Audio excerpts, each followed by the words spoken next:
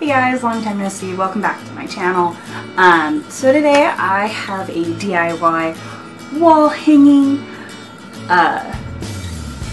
flower wall. This is perfect for dorms, apartments, houses, whatever your living situation is. I know right now it's summertime, which is a very common time to move into dorms, and also just in general, like people tend to move a lot this time of year. So yeah, let's get started. Meet my puppy. Say hi to the people. Puppy. Alright guys, just a disclaimer, when I did this DIY real quick, it didn't cost me anything, and it's because I already pre-owned the material, but one of the items for sure I know you guys can find for free. So let's get started. Come on, Delilah. So this is one I pre-made ahead of time. Very simple, but you can do it any way you like. So yeah, for this DIY, excuse the puppy,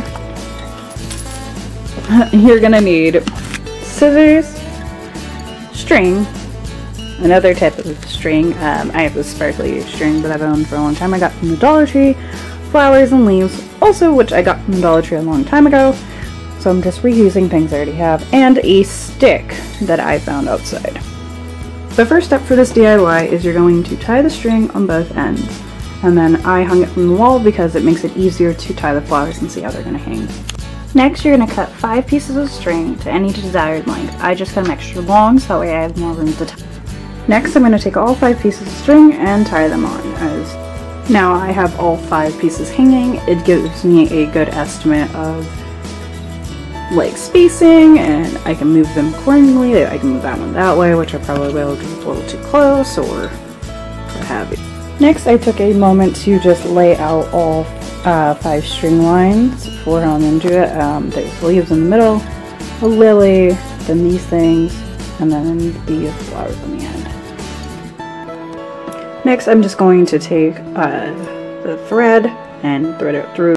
So then I went ahead and knotted each flower 3 times, and I'm going to do that, well, this flower, and cut the string to my desired length afterwards, and I'm going to go ahead and do that for the rest of these.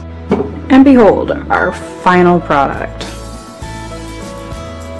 I hope you guys enjoyed this DIY, and I will bring you guys more videos and tips for college and things like that since we're in the college season. I love you guys, and in the words of Logic, peace, love, and positivity. Bye.